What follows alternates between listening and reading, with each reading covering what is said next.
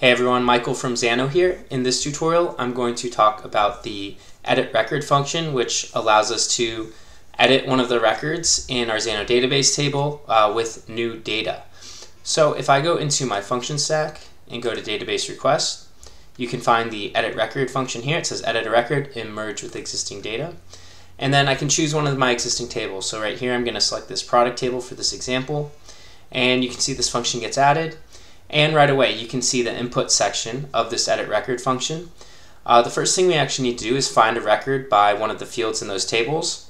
So you can see the field name, it's equal to ID right now.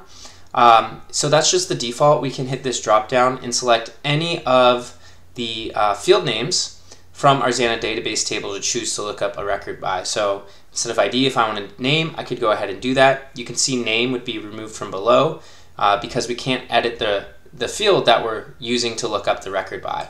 So I'm going to go ahead and select ID here, and then let me go ahead and add some inputs. I'm just going to do a database link first to the product table, which just takes in all the fields and schema there, and then I'll also add a table reference to my product table there. So when I go into my edit record, for field value here, I'm going to go ahead and map this up to the product ID that I just added. And then right here we can see these fields are hidden, but we can start to unhide them based on what we want to actually edit. So for example, if I wanted to edit all name, description, and also price, then I would go ahead and map those. If there was something you didn't want to edit, you would simply just hide that, and it would just take the value of what was ever in there.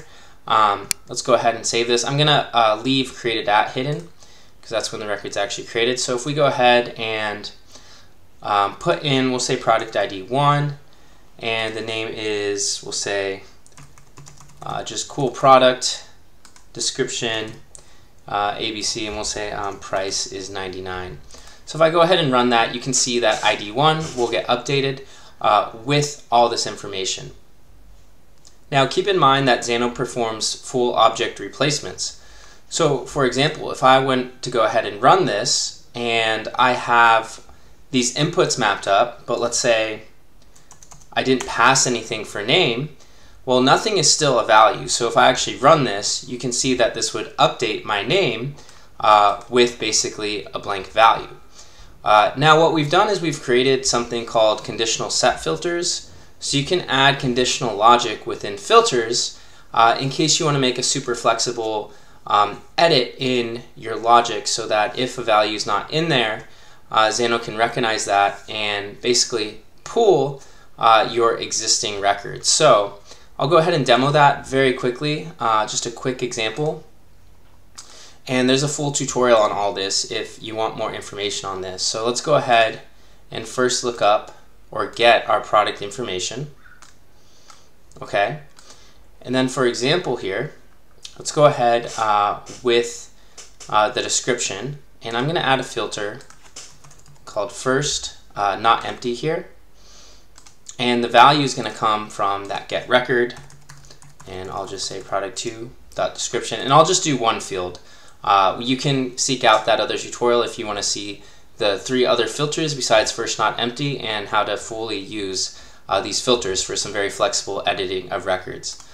So now if I run this, let's go ahead and delete this description ABC, and we'll say name is hello. But even though I'm not passing value for description, you'll see that it will actually pull the existing description field for record 1 here. So when I say hello, we see that description is still there. So that's it for edit record.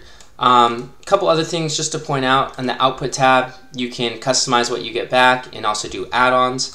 But remember, you can look up a field by any of the field names in the table, and then you can either choose to hide or actually edit some of the fields in that table. And then if you want something flexible where if you're not passing in a value, remember you can get the record and use these conditional set filters, where there's another tutorial on that for more flexible editing. So thank you for watching, and see you guys in the next video.